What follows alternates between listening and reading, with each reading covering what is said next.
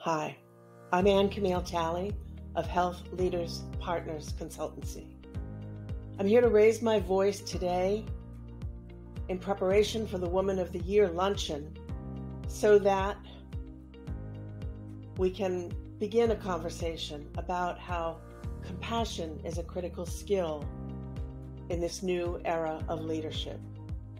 I think compassion came with as women came pouring out of our kitchens and nurseries, our classrooms and libraries.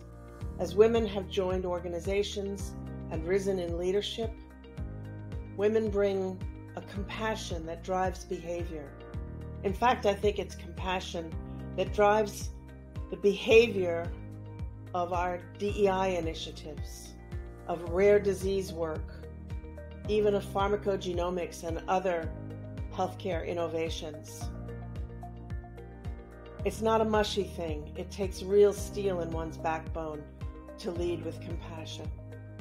I hope that we can continue this conversation about the practical elements of how to lead with compassion around the table at the Woman of the Year luncheon and afterwards as we herald and greet our award winners, our rising stars, and our luminaries.